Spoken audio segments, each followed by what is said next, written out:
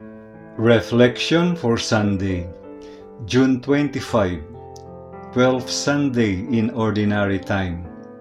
Matthew chapter 10, verse 26 to 33. The story is told about a young man who had trepidation if he would share his reflections about the words of Jesus on the internet. The reason which he was apprehensive of was his personal intellectual inadequacy and his very shallow vocabulary. Amidst his limitations and apprehensions, he proceeded to write his simple reflections. Almost 20 years had passed.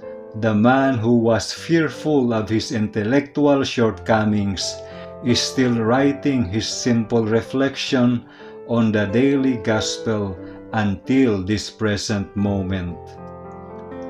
In this Sunday's gospel, Jesus tells us to fear no one. This is an encompassing advice from Jesus, which surely include our fear if we can speak or write for Jesus. If we let fear into our hearts, it would surely paralyze us. However, why fear if we have faith and belief in Jesus? Why fear when Jesus himself is telling us to share anything that we know about him? Share it with humility, of course. The apostles did not let fear defeat them, for they knew that even if there was no physical manifestation of Jesus' presence, there was always the presence of his spiritual and sacramental manifestations before them.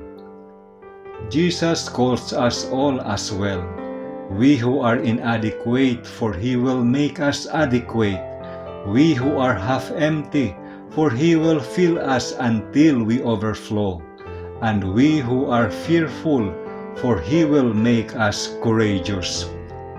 What he only wants from us is to learn to trust him, for he will equip us with anything that we need.